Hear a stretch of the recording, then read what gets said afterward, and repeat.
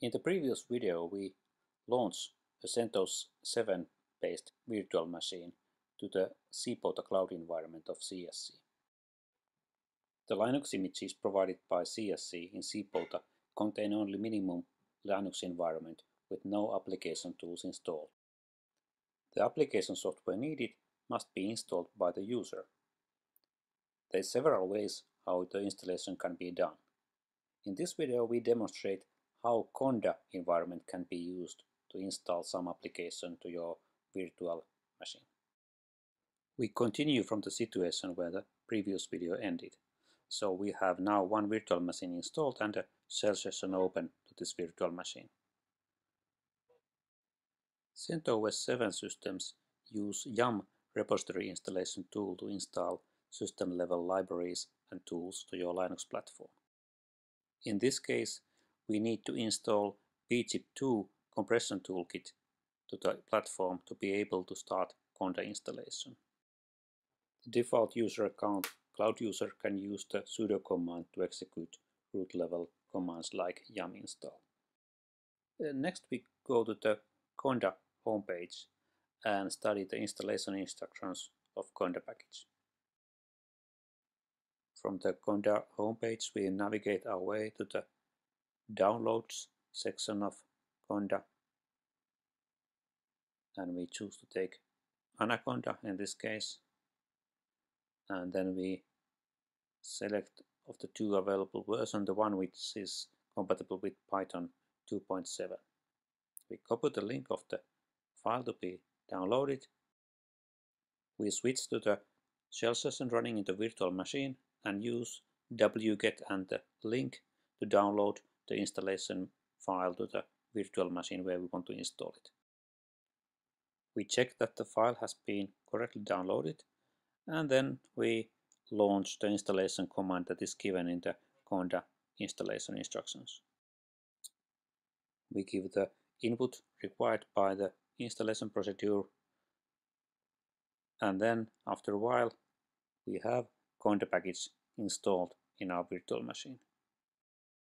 In this case we want to install bioinformatics applications to our virtual machine, and to do that we want to use bioconda repositories.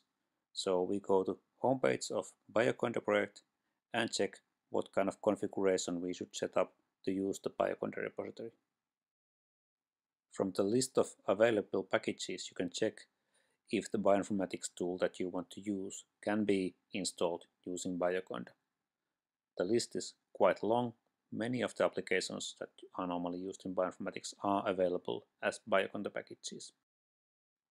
So next we run the bioconda configuration commands, but you should notice that the Conda is not available before a new bash session is launched. So we have to first launch new bash shell and then we can do the configuration of bioconda environment.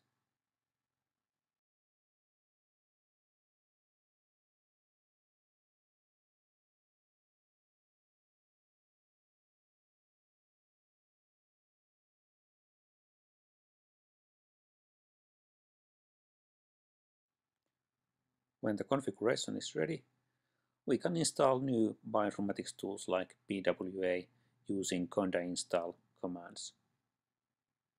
So, like this, Conda install PWA, we launch the command. It takes a while when it contacts the repositories, downloads the downloading materials, and does the installation quite automatically.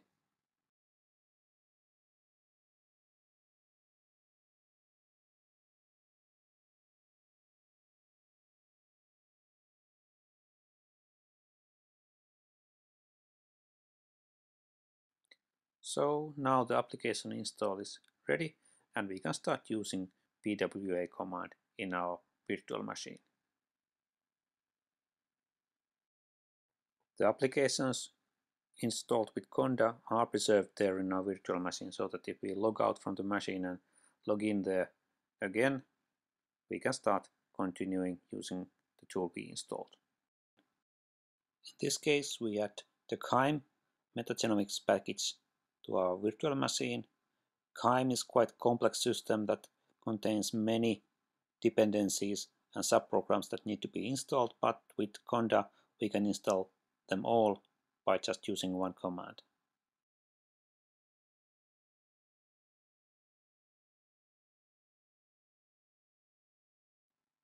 So now the software is there, and if we check the Anaconda directory there in our home directory, we can see that in the bin directory there we have the QIIME commands available for us to be used. Now let's try one QIIME command. We take the command, launch it, and then we get an error message.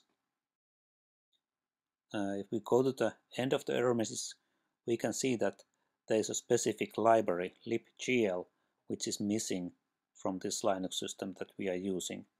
So we need to install this library to be able to use this command that we were trying to use. First, we use the yum provides command to check which package would provide this library for us for installation. And then we use the yum install command to install the missing package to our Linux system. So we copy it from here and install it. Say yes, install some packages, and now when we run the command again, it works. And QIIME is now there, available and ready to be used.